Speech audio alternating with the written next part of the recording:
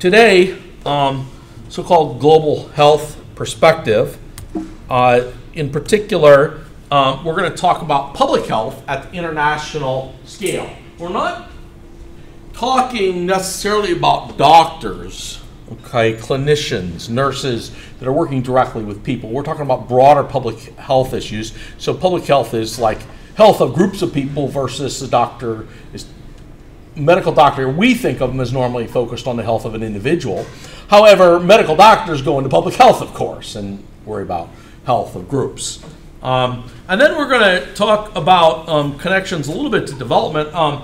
Remember the HDI, the Human Development Index? It had three so-called dimension indices. Those are health, education, and income.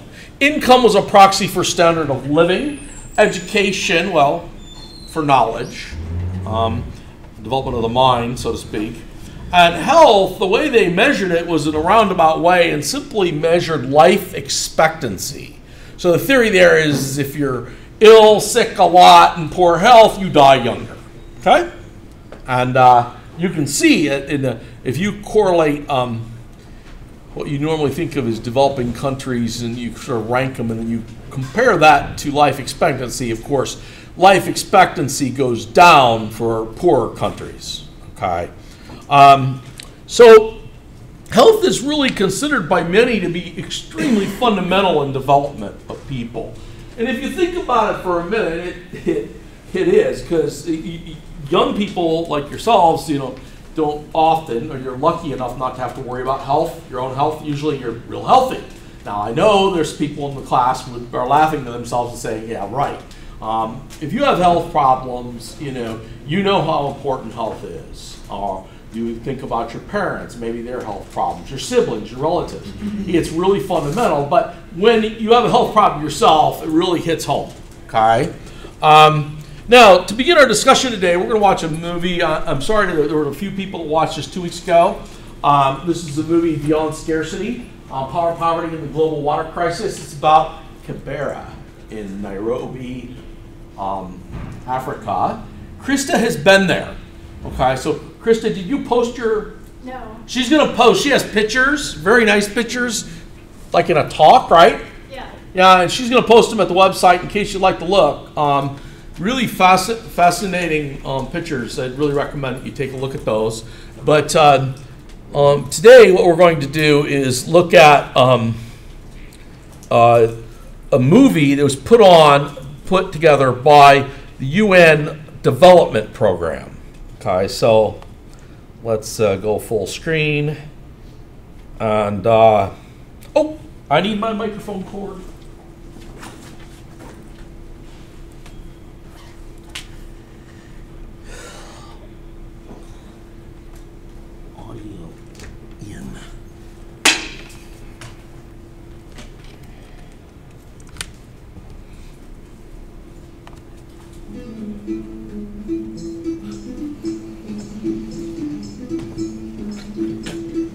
Water crisis in poor countries is a crisis that costs lives, it deprives people of their dignity, it forces women into arduous labour, it keeps children out of school. And that's why we're arguing in the report that if the world is serious about the Millennium Development Goals, they've got to get the story right on water.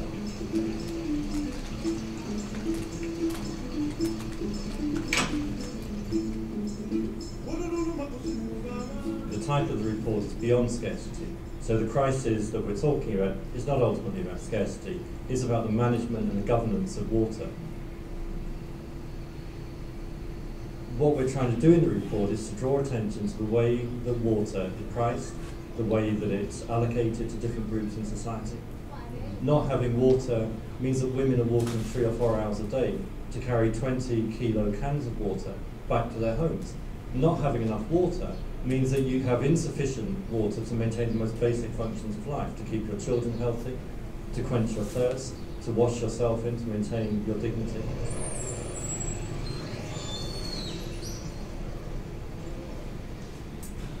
There are over 2 billion people in the world who don't have access to sanitation. But actually, it wasn't really until I stood here that I understood what that means. What we've got here is a toilet for 71,000 people these are plastic bags that are full of human excrement. People just dump them here because they have no alternative. When it rains, this whole hillside of human excrement and plastic bags floods, comes straight down this hill into this residential area down here. And even worse than that, what you've got here is the main water pipe, which is serving the whole slum. This water pipe is completely covered with human excrement.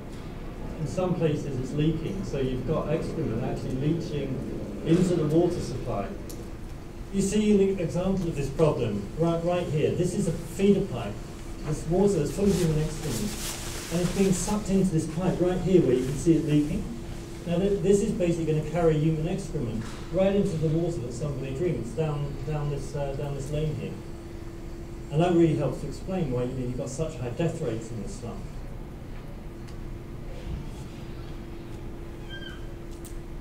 Kila mtu anatupa uchafu hapo. Sasa hewa yote inaingia. Tena maji mvua ikinyesha, maji inaingia hapa. Inajaa kabisa. Ndani inajaa. Mpaka tumetoboa pale, ndio inaelekea huko chini.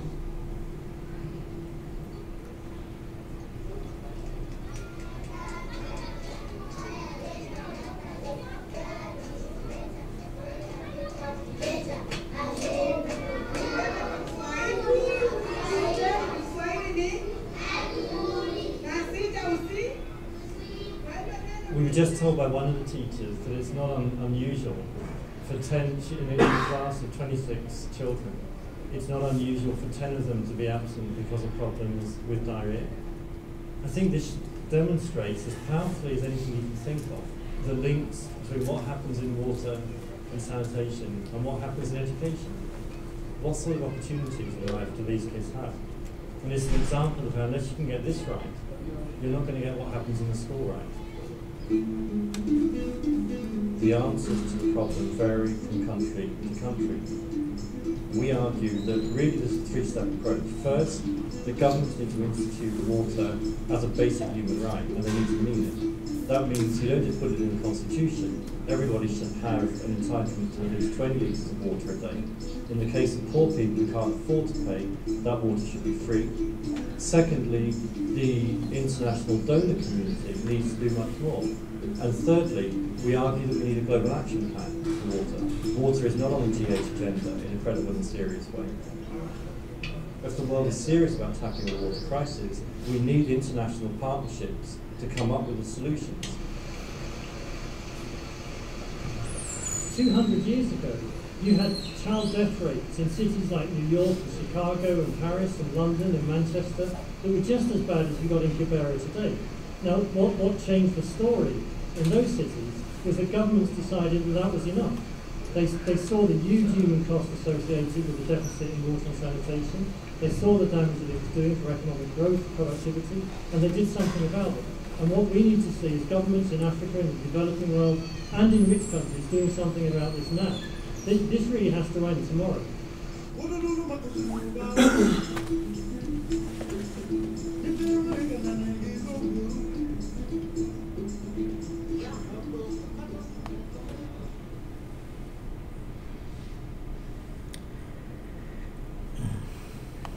Okay, so Krista, do you want to comment? Say anything? The one thing that struck me there was the water pipes. That was what the whole talk was about. Where I was, there was no pipes at all. So they had to, all of their waste went to a stream, and they either got, washed their clothes in that stream, I think, or what I had seen were water trucks that would come by, and they could fill up buckets and things from the water trucks, and I assume they had to pay for that. So I think it's even harder when you live without the water pipes, because then there isn't even a source, let alone it being clean.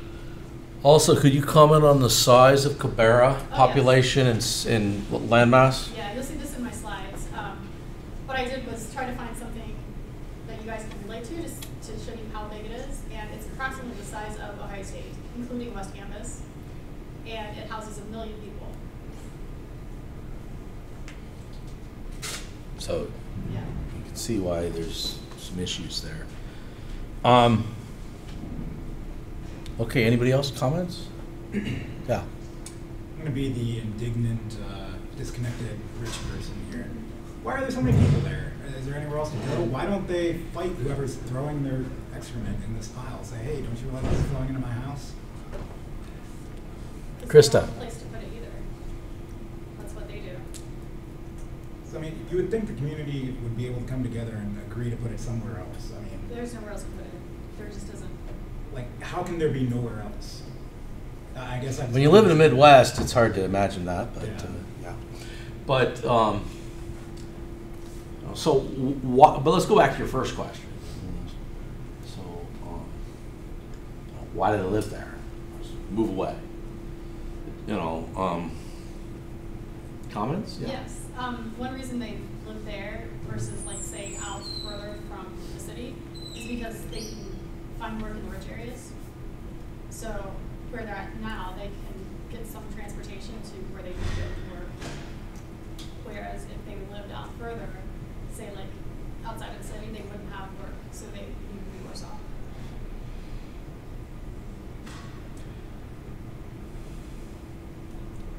I mean, yeah, I think I suspect there's quite a few other reasons too. I don't know about this location, but land ownership is really quite different in the developing world than it is the traditions in the United States. In the United States, you had this situation where you invite a bunch of people from Europe in or whatever, and you put them at the starting line, and they all run out and grab a huge swath of land and become a farmer. I mean, Homestead Act, all that. This didn't really happen in a lot of countries. The colonial ownership of property, you assume that was all broken down when colonialism ended. But the answer is it did not, in major important ways. So what often happened is if someone stayed, rather than going back to England, for instance, they still own it. They're not giving it away. Or the local wealthy that were associated with colonialists own it. They're not giving it away. This is a major issue in many countries, actually. Land ownership across Latin America, for instance, this is a major issue. But it's also an issue throughout the developing world. So if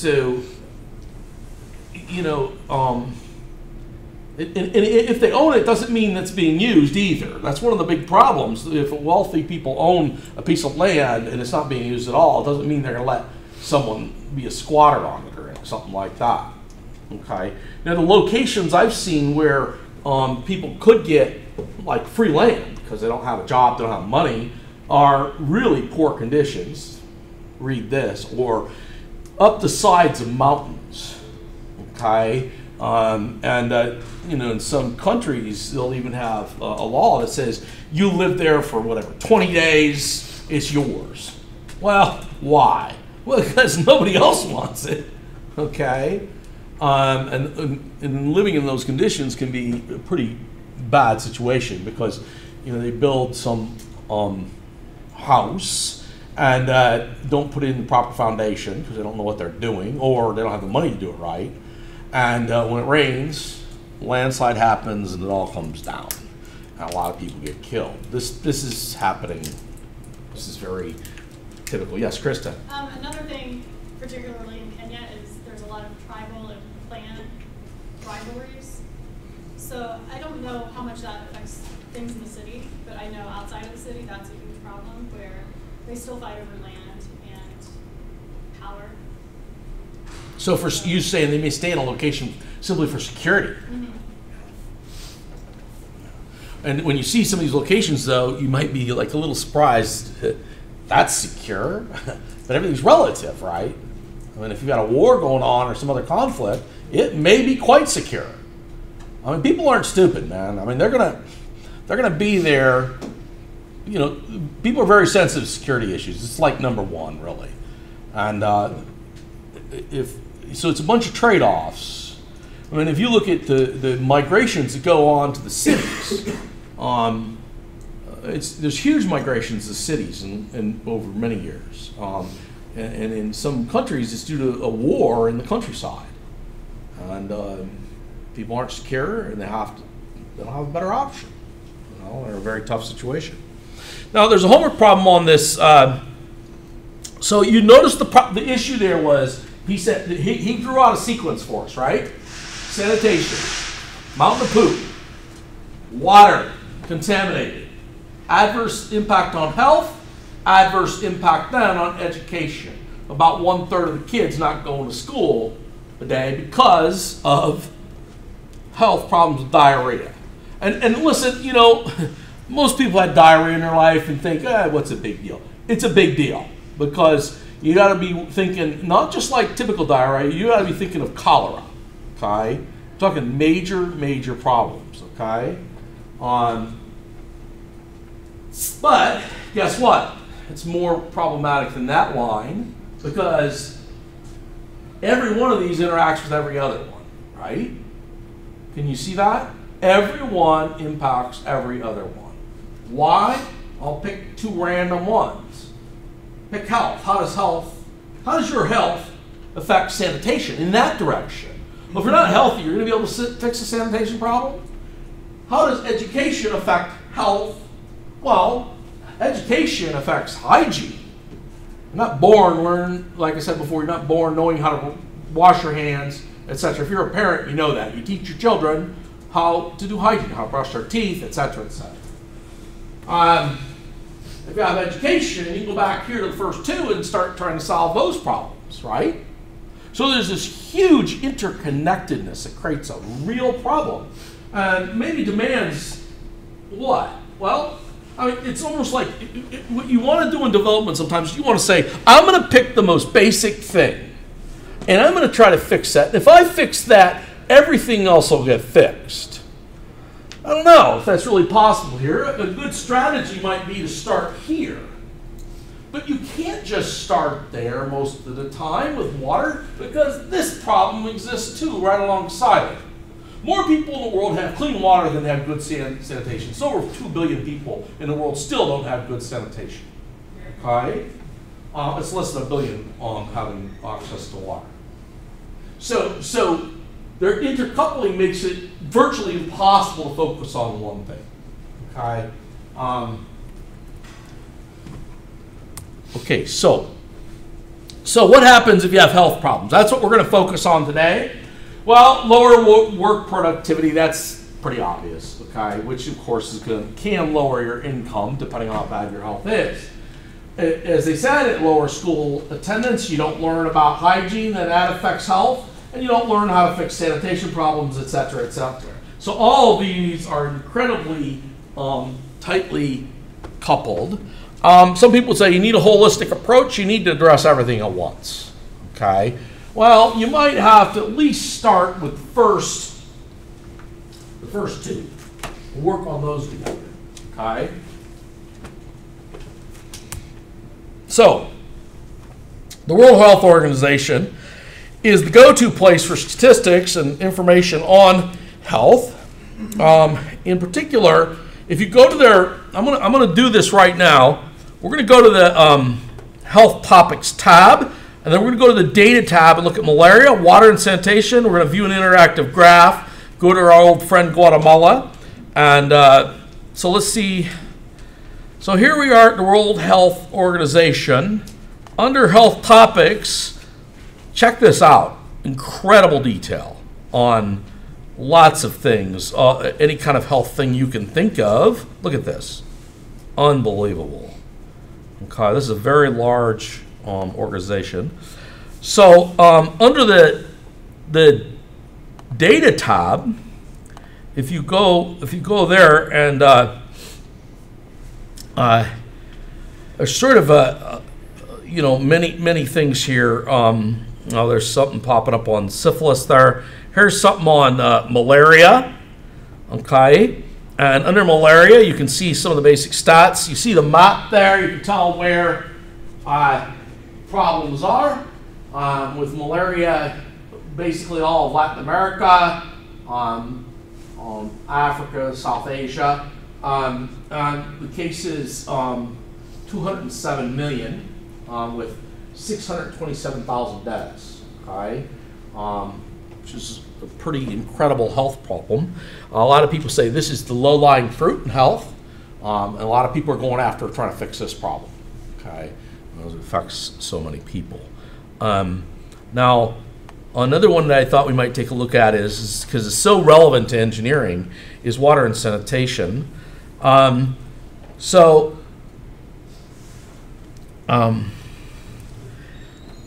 we have the less than billion number I just quoted, 748 million.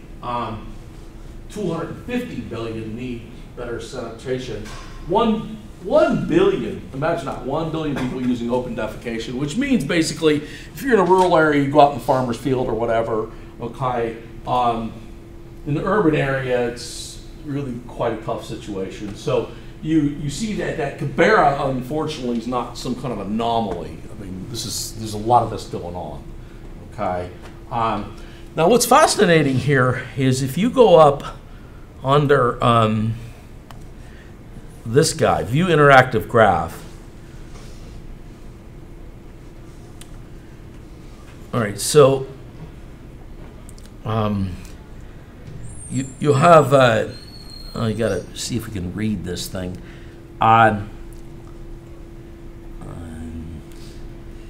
So this is portion of the population using improved drinking water sources. And greater than this guy right here, if flashing light blue, that's the locations where greater than 90% are using improved water sources. That's where the water's good. Okay.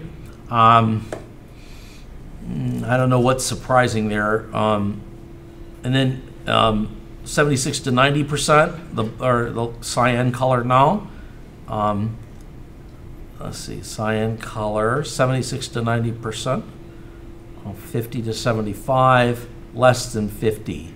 So you see, the water problem is quite significant in Africa, of course. That's what you're seeing there, via all this light blue right here, Papua New Guinea.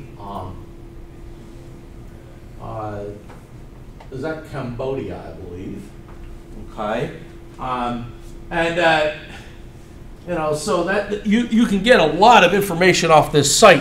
We have a few water groups here. This is a fantastic site for generating information on various countries. If you go down here, you can pick particular countries. Guatemala here, and it clicked and you put a bar right here. Okay, so they're in the 76 to 90% have improved drinking water. Okay, so you can find out information on particular countries. The movie thing isn't so great because it doesn't have like a lot of annual data there, but the site, if you go to the other pieces of the other health information, it's got these kind of things for many different aspects. So it's really quite useful.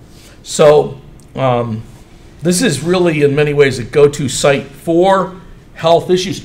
But keep in mind the World Bank is really nice too. It's got quite a bit of information. I think I'd go to this WHO and the World Bank for information on health.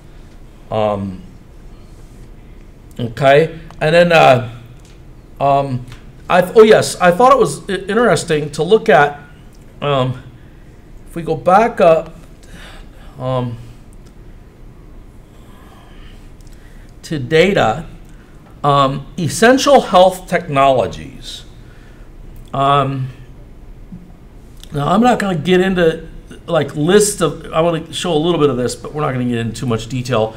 But lists of medical devices. They're saying what's really the most basic things that are needed at various healthcare facilities or clinics, and then you can get in here. And I'll let you study this, but I think if we have, I think more than one biomedical engineer in here. This is really a great site to take a look at if you'd like, okay? That's really all I wanted to say about it. So in terms of health information and big picture, you want to go to the World Health Organization and then the World Bank. But what I'm going to do is I'm going to talk about a book that I read in order to put this together. It's by Richard Skolnick. So he had greater than 35 years experience in health education development. He's a lecturer at universities. He worked at the World Bank for a number of years as a program head for Southeast Asia. And the book that he wrote that is the leading book in this area is Global Health 101. Guys, I'm only going to cover the key pieces of that are most relevant to humanitarian engineering. So he starts off by saying, why is global health important? He says, well, diseases spread widely and they may affect you. We know that. You can think of SARS or AIDS or whatever, okay? So we have a vested interest in keeping everybody in the world healthy.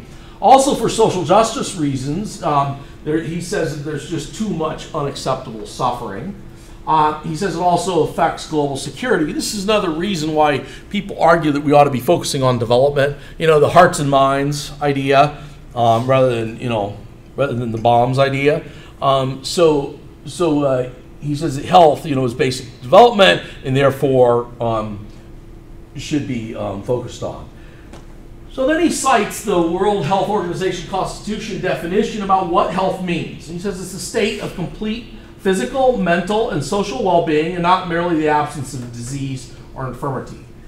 Okay. So in this context, they're including your typical. We think of health. Most people think first of getting a disease or having a flu or things like that, but they're including mental health right alongside.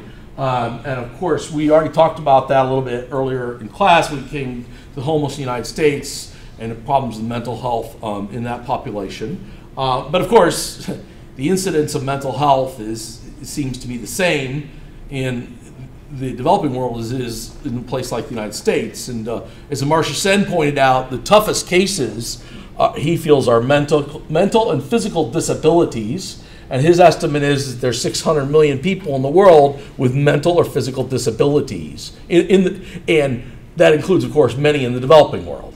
Okay? So there's sort of if you want to work on sort of the worst, quote, cases, that you should give consideration to this. So first thing, determinants of health. What sort of impacts health? Well, first of all, in the lottery of genes, you have a basic genetic makeup and it affects your health, okay? You inherit things from your parents and so on and so forth. Your sex impacts your health. For instance, there's a lot of health problems associated with pregnancy. Your age, of course, impacts your health, all right?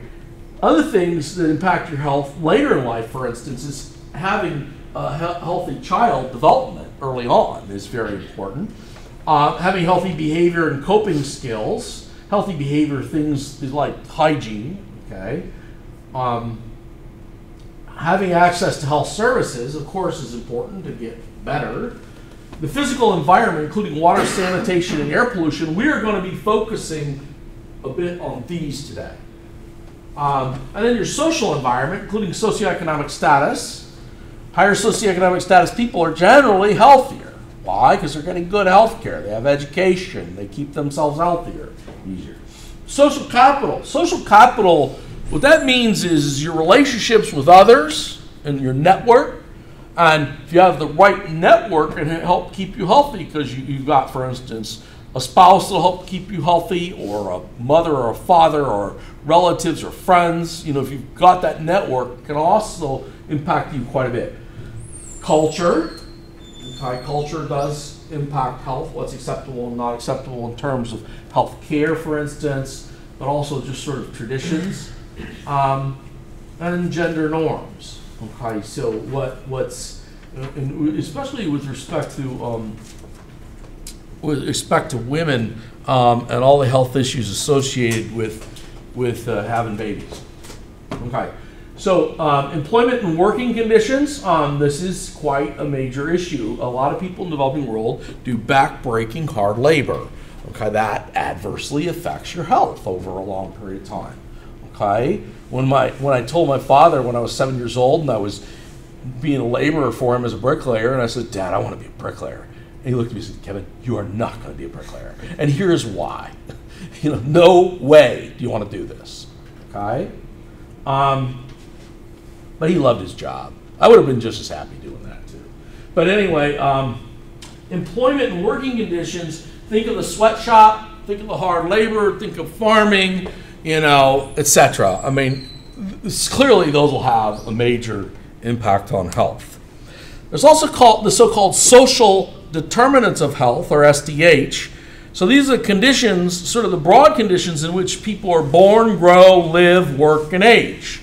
So these circumstances are shaped by a distribution of money, power, and resources at global, national, and local levels. Think Canberra. Okay? These are the circumstances somebody's born in. A kid can't be blamed for being born in Canberra. Okay? Can you blame them for not being healthy? No. I mean, it's just is.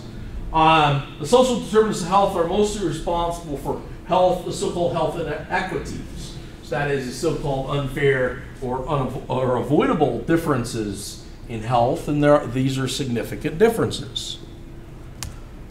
Next, public health people have something they call a socio-ecological model. So they say that social context matters and behavior matters. And this is important to say because we're engineers. We need to be reminded that it's not just technology that impacts health. It is many other things, in particular the social context. So consider this diagram. This is a classic diagram for public health. So on the left side, the little circle, that's the individual. So they have knowledge and attitudes, beliefs, and personality, and this all affects their personal behavior, affects their own health. But, as I mentioned a moment ago, they've got a network around them, their social network, immediate social network, like with family, friends, and peers, okay? But living within that network, we also have a broader context of institutions with rules, regulations, policies, and informal structures. OSU, it's against the rules to smoke on campus anywhere. That's an example. We live in an institution, it's got its rules with respect to health, and we're supposed to follow them. Okay? And then within the community, well, social networks, okay? Social norms or standards, sort of what's expected. In the United States, it's pretty much expected that you bathe once a day. Okay? And, that's often followed. Sometimes it isn't. Okay? And then public policy at the local, state, federal, and federal levels about health. These are things like laws about vaccinations, for instance, laws about traffic safety. And there's this whole system within which we live that helps keep us healthy. Okay? Whether or not you need a motorcycle helmet, okay? Ohio, you don't have to, right? Whether you have to wear a seatbelt, in Ohio, you do have to. Okay? And all of these issues are this broader context of what helps protect us and keep us healthy. Okay? Now, you can see by my examples that a lot of that was behavior, but it sort of interacts with technologies too. Technology is a vaccination, a seatbelt is a technology, and so on and so forth. So it's kind of all coupled in there, but the people stuff matters. Next, environmental health. And this is the key contact point, the first key contact point with humanitarian engineering. So pollution. We talked about outdoor pollution earlier, climate change, the problem of carbon, and so forth. But I want to talk about indoor pollution now. So basically, coal, cow dung, wood, logging waste, and crop waste are used for fuels for cooking and heating by about half the people in the world. Wow. What's that? That's 3.5 billion people. Okay. Now, with proper ventilation, this could work. Okay. The problem is this is a typical situation. top pictures from Guatemala. Okay. Aaron was with me. We were in a house, and the tradition is they cook an open fire, and well, you call it a house. It's just a one room, and in a scorched up all the side of the wall. You know, you saw in Living on $1, right? They're in that smoke in it. They're walking in and out of that house. Okay, so huge problem with indoor pollution. Okay, who solves these problems? Well, we need, cook stoves and better fuels. We need lower polluting fuel. We have to have maintenance on these things. You got to keep children away from the cooking area, keep them safe from getting burned, but also from the smoke inhalation. Okay, and several types of engineering are relevant to this problem to try to come up with better solutions for this. The respiratory problems for these sorts of things are really pretty profound. The other thing that's a classic problem is lighting, pollution from lighting. So the classic example is you're in Bolivia, you live up in the mountains. It's really cold at night, so you shut your hut down, okay, and you turn on your lantern, but it's kerosene, okay, because that's the cheapest approach, and it pollutes inside, and you breathe it while it's on. Okay, then you breathe it the rest of the night. Terrible respiratory problems for everybody. Okay, so you think, well, wait a minute, what about solar lights and power? Yeah, exactly. Okay, so these problems can be solved by a number of types of engineers. This is really a very important thing, because if you can fix this problem, well, if you have this kind of an issue here, she's cooking inside, okay? Ventilation might be tough, but if you get a cook stove, you can usually port out of the place and avoid a lot of the pollution that's coming from the cook stove. Even though on a cook stove, I don't know if you're familiar with these, but on the side they usually have a hole, you can shove logs in, so you're going to get some smoke in the house. But if you can reduce it a lot, that can be really valuable. Comments? Questions? Okay. Next, sanitation, water and hygiene. So if you do a proper disposal of human waste, you have reductions in diarrheal disease, intestinal parasites, and trachoma. If you do improper disposal, you contaminate water and food sources, and you spread parasitic worms. What are the solutions?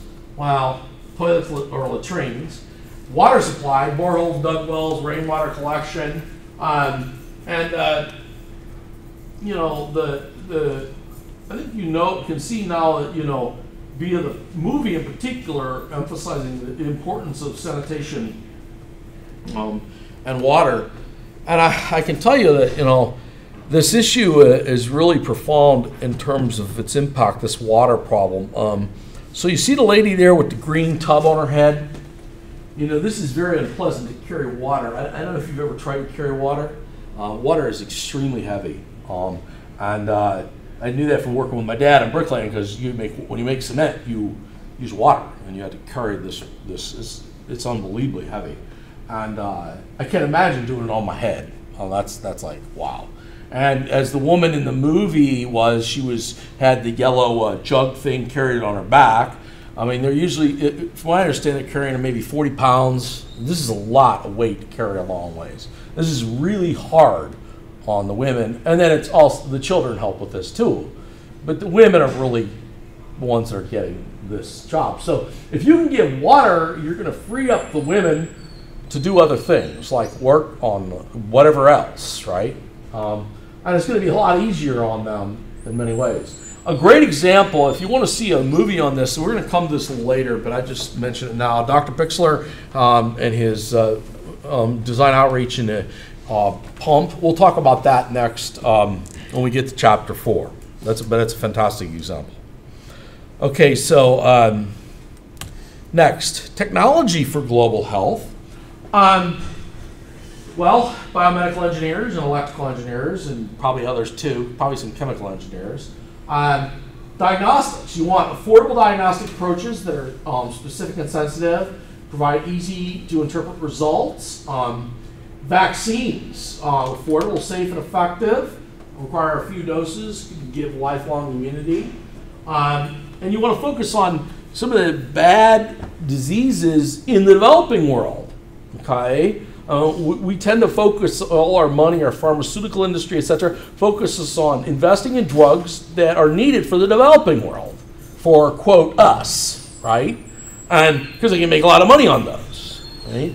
But somebody in this area could make some fantastic contributions by making things that are along these lines. Drugs that are affordable, safe, and effective, etc., and delivery services. So there's all kinds of engineering opportunities here. There's great information also on the web on technologies for global health. There's an organization called Engineering World Health, which is an engineering organization focused on global health, and in particular clinical engineering. It's been around a long time. The director actually gave a talk to an ECOS group back in 2005, Robert Malkin. So I think there's lots going on in this area. A lot of engineers get involved in this area. I think it's a fantastic opportunity to try to work on things. And if you look at the whole health big picture, you realize that a lot of engineers can work the health problem. Okay, it's not just biomedical engineers, and it's not just civil and environmental engineers. It's also mechanical, and it's electrical, and so on and so forth. Okay, so what are our lessons? In many ways, a lot of people would argue that the most basic issue is health in development. It is in some sense the starting place. Now, I know you can argue that point. However, consider the following. I mean, you got Bill Gates goes and makes his billions, starts the Gates Foundation with his wife Melinda, gets a donation of $37 billion from Warren Buffett. Go look at their website. Look at what they focus on. It's almost all health. It's amazing. You think he'd be focused on computer science, you know? He's not. They're trying to make their dollars the most effective at helping, right? So they study the whole thing and say health is where it's at, and they're investing a lot of money in it. Okay, so I can see why they are too. And then if you go back and you say, well, wait a minute, how else do I tell them about priorities? Well, go to the Millennium Development Goals and count the number of them that focus on health. Go to the new Sustainable Development Goals. Look at what they're talking about health. Health is really a big issue, whether it's for men or women or both. Like remember the Millennium Development Goal on maternal health? Okay, so it's all over the place. Health is really, really fundamental. Okay, fortunately, humanitarian engineering disciplines seem to almost all apply to the health problem, so we can help. And what I like about it in particular is you're getting at root causes. I mean, the engineers are coming in, they're focusing on getting the clean water, not fixing the diarrhea that's going to happen again tomorrow. Getting them clean water so it doesn't help it at all. Okay? Same thing with sanitation, indoor pollution. Okay? So eliminating the root causes. That's really a nice thing to be focusing on. We'll be talking in Chapter 4, Engineering for Community Development, about why it's important to focus on root causes if you can. I am not saying that you shouldn't also focus on symptoms. Sometimes if you fix symptoms, people themselves can fix root causes, okay? But there's something sort of deeply satisfying about getting at a root cause. For instance, Greg Bixler's talk on design outreach he gave last semester for the Humanitarian Engineering Center discusses this issue, the impact of getting good water to an African village. And it's amazing. It's absolutely amazing. Okay? That's all I have.